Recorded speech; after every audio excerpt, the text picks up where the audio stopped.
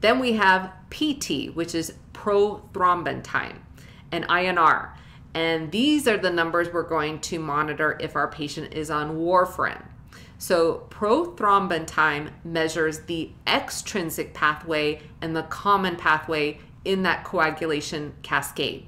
And the clotting time usually varies between 11 and 13 seconds. When a patient is on warfarin, then this will be 1.5 to 2 times this amount. So we would expect this clotting time to be somewhere between 17 and 26 seconds, roughly.